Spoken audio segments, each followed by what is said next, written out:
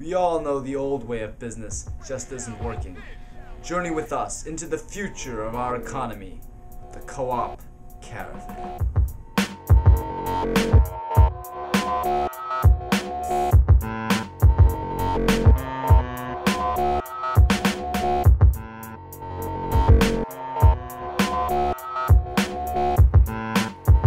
Where a group of teens use plants to get the lead out of soil.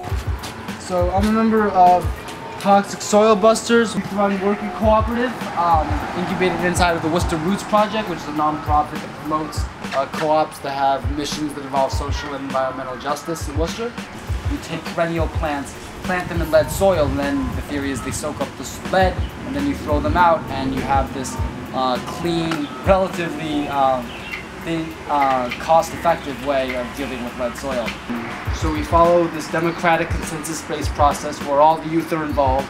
We use horizontal democratic decision-making. Where waffles aren't just waffles. We are a pop-up community development brunch. Anything, name a food and then we try to waffle.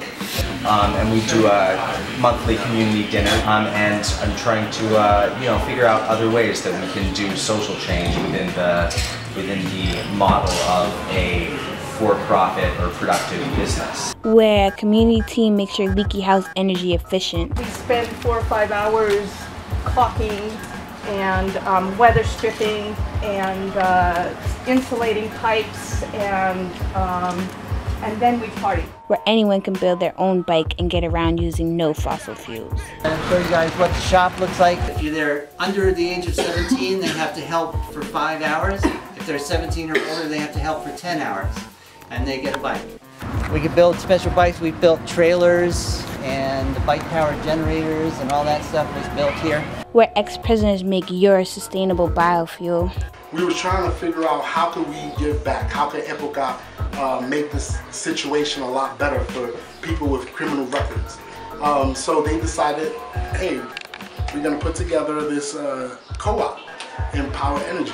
So Empower Energy Co-op came out of EPOCA. And it was basically to create sustainable jobs, create a place where we're worker owners, that we have the responsibility of continuing this great business and making it strive. We make locally produced, locally harvested, recycled vegetable oil through a chemical process. We produce biodiesel. Where craftspeople share space and make giant swords.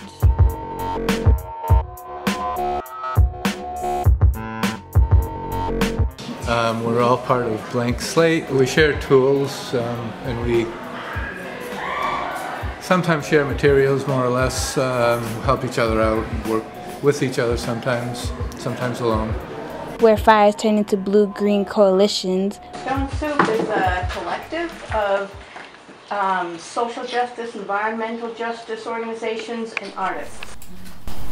They came together, they were able to buy this house, and as you know, the fire that occurred in 2009 destroyed much of it. So everybody participates in making decisions. And this wonderful thing is happening now during the renovation, going to open up the building to anyone who's interested to get the basic trainings that they need in order to get into any of the building trades. Where youth run a landscaping co-op with no bosses.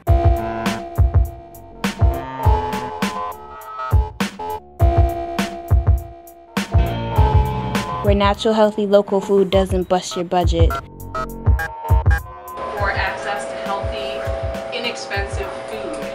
And we source as many products as possible from local producers. Where youth grow thousands of pounds of food in the city. So we grow 2,500 pounds of food every summer on our 2 farms. We grow almost all the ingredients that go into the hot sauce ourselves, with the exception of oil, lime juice, and salt. Where people live, cook, and make decisions together. Well, the reason why they wanted to start was to make cooperative living affordable, and eventually we started a cooperative development fund that we put money into each month in order to buy our own home as a cooperative. As a co-op, you know, you're working as a team and you're working collectively to really accomplish something, not just for ourselves, but our community. There's something really beautiful about that power and that strength in numbers that creates so much more. Where people from the streets hold peace circles and change lives. We have a peace circle that's here. We kind of like, you know, get to that root cause of why they was at where they was at, and how can we help them get out of that vicious cycle that you know a lot of men of color go through. You know. Where graphic artists come together to explore their creative passions.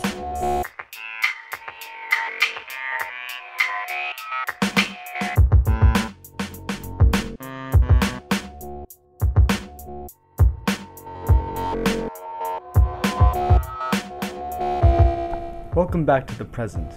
Now get out there and make this future economy happen today.